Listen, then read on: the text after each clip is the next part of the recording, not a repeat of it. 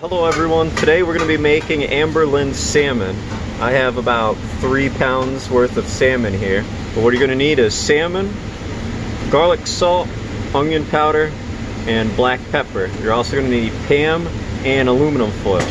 So we're going to get a fork and we're not going to touch this fucking thing whatsoever because salmon is apparently really gross. I'm actually going to cut this a little bit. I'm not gonna make all of this Amberlynn's crap, but make a majority of it. A good chunk of it anyway.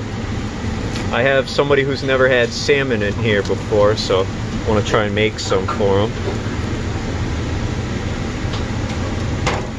There.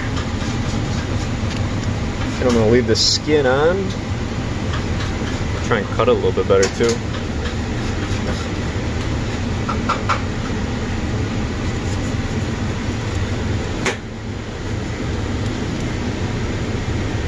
Get it. And yes, I have everybody making fun of me now because I gotta make it while he's still here. Alright, good, I finally got it. We're gonna take this right off.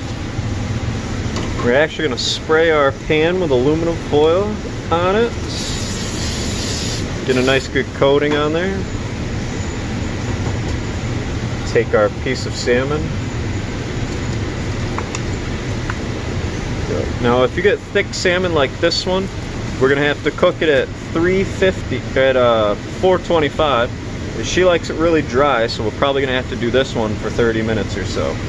Alright, so we're gonna put garlic salt on here, onion powder,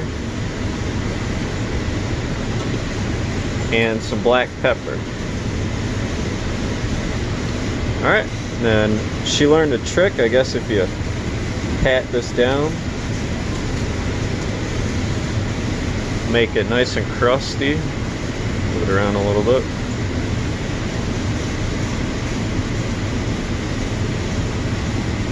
Alright, let's put it in, we'll see how it looks in about half an hour. Shit, it's still got a while to go, but I forgot to do something to it. There we go, that's better.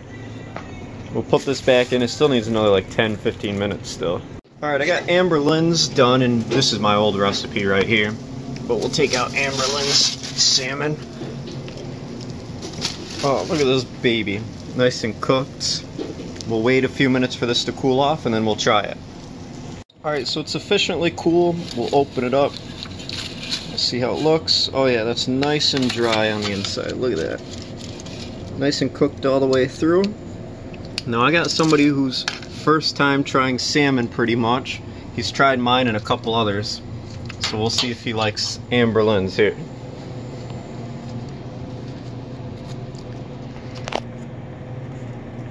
Tell me what you think. A lot of salt. A lot of salt? Yeah, there's a lot. I think it's a lot different than that. Does it taste good at least? It's alright. It's not actually that bad.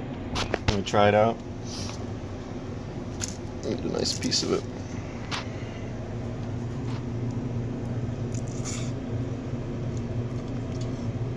A lot of salt, but it's good. Amberlynn, good job.